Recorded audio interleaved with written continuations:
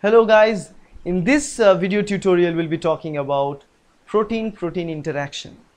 So protein-protein interaction is probably one of the most important things you should know about our cell, the magic of cell. Whatever task you're seeing, whatever thing you're looking at right now is due to the protein-protein interaction. Everything in our body, it is made up with, literally made up with proteins, and it's everywhere. Protein is everywhere. Whatever you're seeing literally is a protein body, protein content. So protein-protein interaction is the most vital thing inside the cell, because for the functional perspective, right, and also for the structural perspective. So why we require protein-protein interaction? I'm giving you some examples and you can figure out the rest. One is a muscle contraction is possible due to the protein-protein interaction. Remember, between actin myosin filaments. Then cell signaling, any kind of cell signaling and signal transduction, you will see the interaction between different proteins, protein-protein interaction. Cellular transport, molecule coming out and going inside the cell using protein-protein interaction. So you can see some of the biggest physiological, some of the biggest cellular functionalities are there due to the protein-protein interaction, and morely biochemical pathways.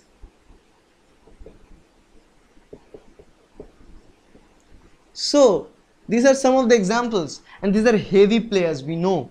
So they are present in everywhere, every single bit of the cell. Protein-protein interaction is the functional assembly of the cell. So what are the different types of this interaction? We know that one protein is interacting with others. If that single protein is present inside the cell, it is not that much functional, but together all the proteins are functioning with themselves. That is again telling us, united we stand. So the same thing is telling us there, that proteins are cross-talking with themselves by the signaling processes, via chemical signaling and other signaling methods, and they are interacting with themselves. They're spreading their thought, they are giving the idea to the cell to do certain things. Cell division, and every cell signaling is everywhere. Immune system, if this protein-protein interaction is not there, if you get sick, you never get recovered from that. So all these things are there. Now there are certain types of protein-protein interaction I'm not going to talk about, because it contains everything in our cells, so I cannot talk about everything like that in this small video. I'm just going to tell you why it is important and what are the different types of interaction. The protein-protein interaction can be divided in different types based on their different features. So one of the types that I'm going to talk about here, 2 or 3 different types. One is that first of the type is based on let's say the protein-protein interaction based on the stability. The stability of protein-protein interaction, we can divide it into 2 different parts. One is the stable, another one is transient. Stable interaction, transient interaction between proteins. Now the example for the stable interaction, most of the cases the stable interactions are present in case of hormones, because they are always active, always present in our body, so they are stable. The interaction between different hormones in our body always stable, and if it is becoming destable, we have a horrible problem in our body. If you look at the transient type, the example is small, I'm giving a small example, is G protein, it's G protein coupled receptor, GPCR. So G protein coupled receptor is a type of transient interaction. Remember, G protein coupled receptor, actually there are 3 types of G protein, alpha, beta, gamma, right? So once the signaling is going on, alpha is separated from beta and gamma, so it's very, very transient, it's not stable at all. So many of the cell signaling molecules are belonging to the transient type of interaction between themselves. Now the second type that we are going to see here is the type based on, you've seen the based on stability. Now let's say we see the based on the structural feature. So based on the structural feature, what we can tell, again 2 different types based on the structural feature. One is homo oligomer, another one is Hetero-oligomer. Oligomer means number of subunits more than one. Homo means same type of subunits present. Hetero means multiple different types of subunits are present. Now again, homo-oligomers are present most of the time in case of different enzymes, different biochemical enzymes that functions normally in our body. But hetero-oligomers means, again, the example is this G protein I am telling you.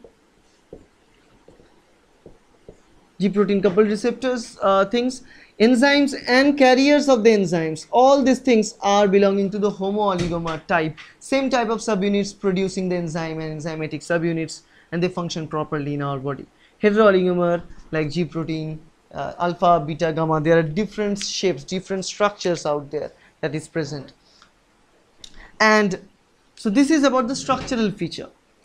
Now the third thing here is based on what kind of chemical interaction they are having, whether the interaction is very strong. I've seen the interaction about stable and transient, but the interaction is depending on the chemical bonding on interaction. And again we can divide it into two different parts. One is covalent interaction, other one is non-covalent interaction. If we look at for the covalent interaction, the examples for the covalent interaction types are most of the time enzymes, post-translational modifications like disulfide bridges, disulfide bonds, ion interactions, and all these things are present, sumoylation and all these post-translation modifications, they are covalent modifications, permanent changes. But for the non-covalent modification, this is more common in metabolic pathways as well as signal transduction pathways like phosphorylation. Remember, phosphorylation can take place and then again dephosphorylation will take place. So these are the different types of chemical bonding patterns that are found.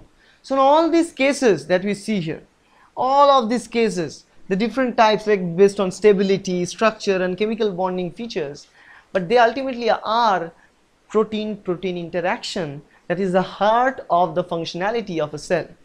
And we can measure the protein-protein interaction in many different processes. Many assays are there. One of the most famous assays to assess this protein-protein interaction is called yeast 2 hybrid system. Yeast 2 hybrid system.